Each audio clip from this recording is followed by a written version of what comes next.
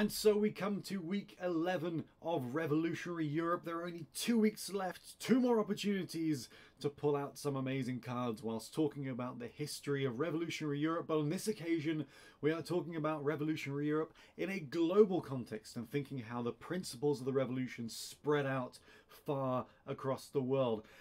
We're going to be doing mostly Vivid Voltage this week, but I just wanted to draw your attention. We do have a couple of packs of XY Evolutions, one of which we're going to be opening in the final session next week. The resale value on the cards from this pack are going out of the window at the moment. It is crazy, so really looking forward to that. Next week we'll see what happens, but for this week it is going to be Vivid Voltage. So we've got 3 packs here. We're going to start opening them straight away.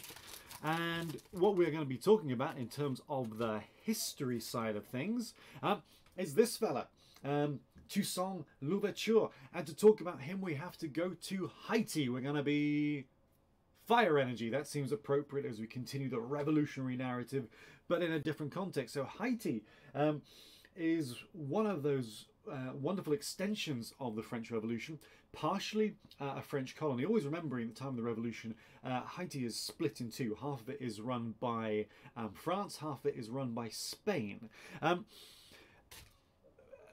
Louverture is one of a number of prominent revolutionary figures in the context of the Haitian Revolution.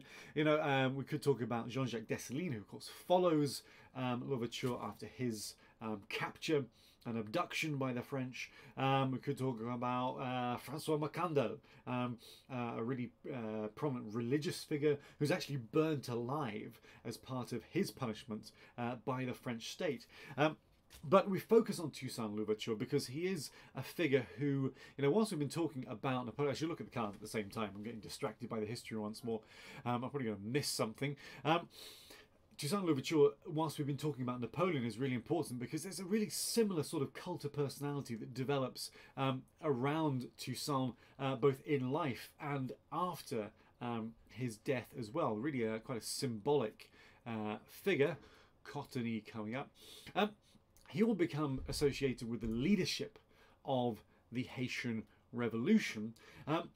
And the revolution, in terms of where it comes from, why it comes about, is really linking back to what we talked about that movement of ideas and people that we saw in a European context as well. Focus in, please. There we go. No, it's stuck. Oh God, the card's stuck.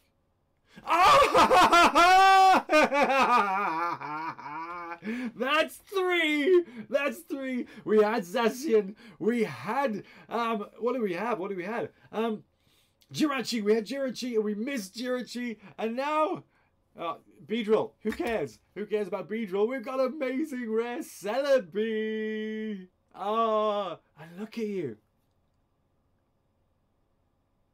So this card, second-hand market, going for about 20 quid at the moment, ungraded. Ah, look at it. Look at those corners. Corners are beautiful. The card's beautiful. The corners are beautiful. Everything about that is beautiful. That's epic, guys. Okay, we haven't really got a qualification in terms of amazing rare cards, but bonus reading. You'll have a bonus reading for that. You're not having a performance. It's not that good, but it's a very nice card. Ah, I just spend the rest of this video looking at Amazing Rare Celebi. But we should move on. We should move. That needs a sleeve. Actually, sleeve. Bear with me, guys. Needs a sleeve. I'm closer to the camera than normal. Okay. Sorry, we will get back to Toussaint Louverture. What were we talking about? The spread of revolutionary ideas in a European context. Okay, Celebi nicely in its sleeve. Okay, cool, very good. So you remember we talked about how revolutionary ideas spread across Europe, partially courtesy of Napoleon, the Revolutionary Wars, the Napoleonic Wars. Similar sort of thing playing out in Haiti. Of course, Haiti, as partially a French colony, is subject to French law, and of course one of the other things that happens in in Haiti is France abolishes the slave trade. But of course a lot of the historical tensions that you have in Haiti link back to the inequalities stimulated by the slave trade, the plantation ownership system. It's a very similar narrative elsewhere. France is as engaged, beauty card, engaged in the process as much as anyone else at this point in time. But of course France does abolish. We talked about Maximilien Robespierre, a prominent supporter of the abolition of slavery. Beldam. I'm intense now. I mean, that's probably going to be the best card we're going to get. But anyway, so those revolutionary ideas are coming over. Toussaint Louverture, ultimately a free man, will join the Jacobin club. I mean, that's how he'll see himself. He'll see him as a free Jacobin Frenchman. And by exposure to those ideas, Toussaint and others, in a Haitian context, blurry Maïtienne, sorry, I'm probably a little bit too close, start aspiring to greater things. They're being introduced the ideas of liberty, equality, and fraternity, and so they want that and they pursue that. But of course, the French state is balking a little bit. Oh, it's Oshawott! No, it's Samurott. Yeah, we did some Oshawotts earlier today. Samurott, not had Samurott before, not an amazing card, but we haven't had it before. Oh, that was the last one. Wait, hold on. We're missing a card here somewhere. Oh, there was a Maïtienne. Ah, lazy. That's what I thought. We had Maïtienne twice in that card. Lazy Pokemon packages. Again, that Celebi's thrown my focus all out of whack. Where was I? Haiti, revolutions. It's all good.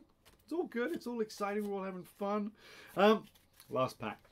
So, revolutionary ideas being shared in a Haitian context.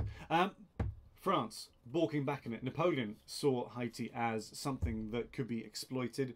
We know that Napoleon's relationship with North America is a little bit on and off, changes his mind a little bit as to what he wants there, but he does see it as a way in which you could springboard an invasion. And so there's a bit of a pushback in terms of the freedoms and liberties being afforded to those in a Haitian context, and there's pushback from those in Haiti themselves, led by Toussaint Louverture. One of the striking things that comes after the initial stage of the revolution in Haiti is the creation of a new codified legal system which so closely follows the Napoleonic Code, and it puts so much power in the hands of Louverture that he is almost filling an emperor role at that point in time.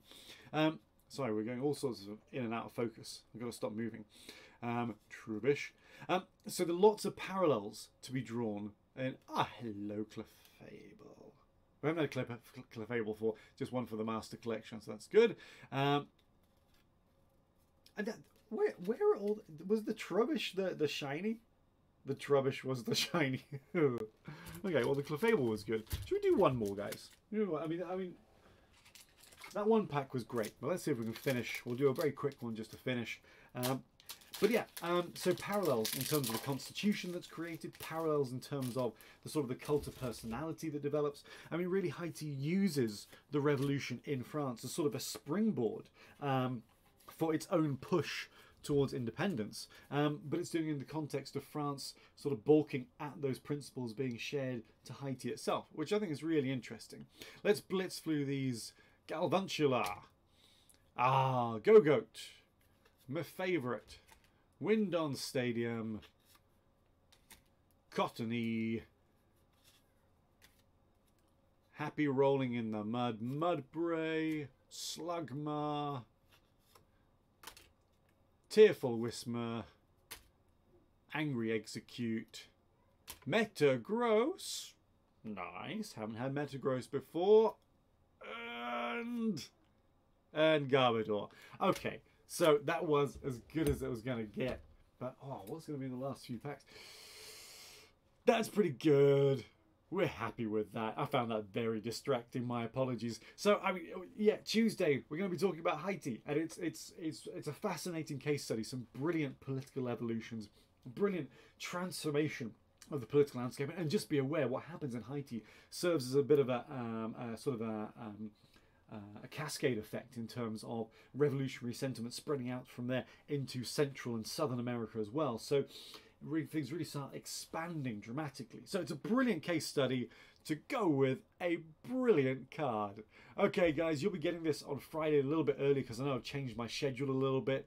So you guys have yourselves a great weekend. I'm probably going to spend most of the weekend looking at this card and musing as to how much it might be worth 20 years from now, hoping card prices appreciate rather than crash. We'll see. Have a great weekend, guys. See you next week.